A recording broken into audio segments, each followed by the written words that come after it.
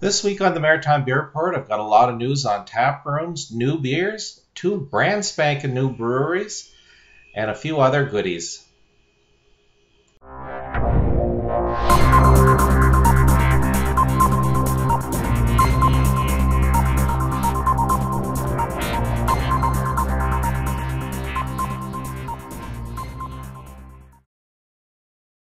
The December 11th edition of the Maritime Beer Report.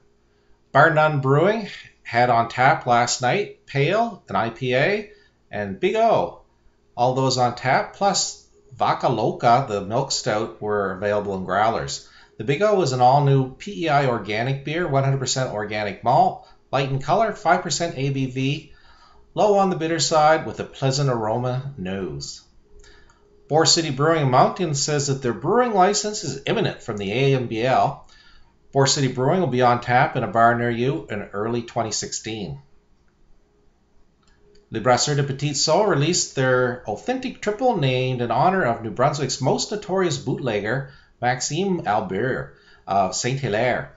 A complex beer that explodes with flavor and a boozy 9.2% ABV.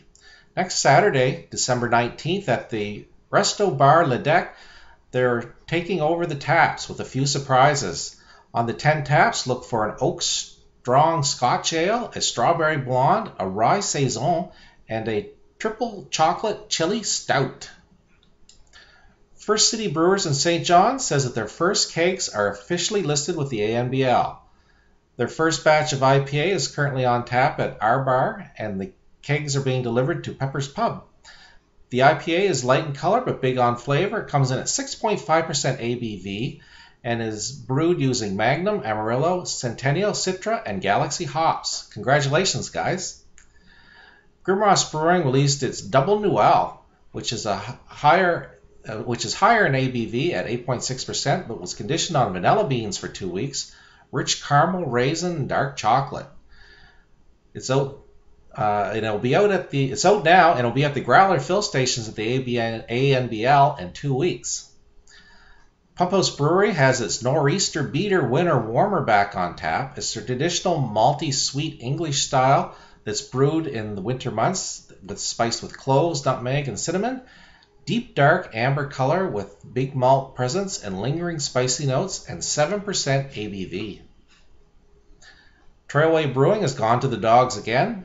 Their dog Aurora is a 2-year-old unknown mix of breeds that was rescued from the Fredericton SPCA this past summer. She's getting into her new home great and happens to be a 65-pound lap dog. Now meet Good Aurora, the beer. Similar to Aurora the dog, Good Aurora is a bit of a hybrid of styles. Good Aurora is brewed with rye, Munich, and crystal malts, resulting in a 7.1% ABV amber-colored ale, but with plenty of hop flavor and aroma and a slight hop bitterness to balance out the malt. Each time Good Aurora is brewed, a donation will be made to the Fredericton SPCA, so when you're enjoying the beer, you know that you're supporting the SPCA and a good cause. Garrison Brewing is adding the 11th beer to its taps at the brewery, Pear Hug Weiss, a 5.2% ABV flavored Weissen. It's made with pear juice that gives the fruitiness and sweetness. They also say it's extremely smooth and aromatic. This is on tap now at the brewery with Spruce Beer, Winter Warmer, Imperial IPA, Reisenstein Weissen, Martello Stout, and their 5 full-time beers. George's Island Brewing over at Auction House released the names of their first 2 beers, and they had a bit of fun with them. First up is Her Name Was Amber. This is an amber beer. It's made with New Zealand malts and is slightly hoppy beer with a hint of citrus and a touch of bitterness. Next up is Bob's Your Dunkel, a Dunkelweissen, that's a German wheat beer. It's brewed with chai tea, giving it a cinnamon nutmeg flavor.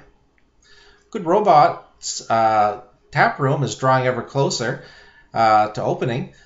Announced some changes to their beer lineup. Steam and corn beer are going off tap for a while, so stock up if they're your favorites.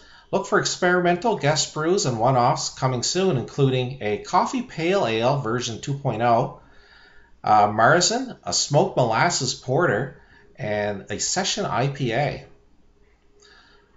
North Brewing says to look for its seasonal milk stout in January, as it's been very busy with a couple of projects this fall. One of those projects is Battery Park in Dartmouth, which opened yesterday in the former Nectar location. It has a north outlet store, 16 taps of a variety of Nova Scotia craft beers, and a menu, the texture and flavor inspired small plate menu. It's great. I got to go try it out. It's a really cool place. They also have Glenora barrel-aged strong dark Belgian available again. Grab some today at either the Halifax or Dartmouth locations while it lasts. Sea Level Brewing's Wee Heavy Scotch Ale is available in cans and will be available in growlers by the weekend. I got to visit with them today, and he's got something really special. I'll wait till he announces it to let you know what it is. Spindrift Brewing Company has added Saturday to its opening schedule, swinging the doors open from noon to 4 p.m. at 21 Frazee Avenue in Burnside. They also hit the shelves at the Newfoundland Liquor Corporation recently and will be in New Brunswick at the ANBL in January. Unfiltered Brewing now have their taproom open next to the brewery on North Street. It's called Charm School, and it's open from 4 p.m. until midnight.